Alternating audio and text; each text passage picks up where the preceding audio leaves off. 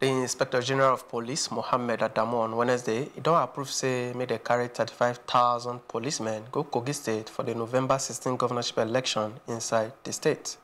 The Assistant Commissioner of Police, Kogi Command, when we say they in charge of operations, Oluwakayode Ayilara, each away this year for Lokoja, the state capital, say they don't put everyone we say they want do for grant to do the free, fair, and better election for Kogi.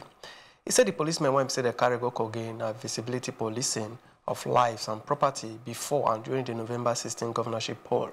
As they yarn for one group when we say they call stakeholders palaver scan analysis on electoral gbege for Kogi State, when we say one non-governmental organization, NGOs, search for common ground do, Ayilara say the choice to do free election when we say gbege no go dey now for the betterment of every. The police chief when we say yarn fair about the militarization of the governorship election, he said it go make sense if soldiers stay the polling unit, and he talk in mind for gbege palaver especially for Kogi East Senatorial District. And he say for addition to the 4 policemen when we say they go post to each of the polling unit on election day, 4 personnel per unit from other security agencies go still dey on ground. Say the policemen go show the state on November 11 from Abuja and other states.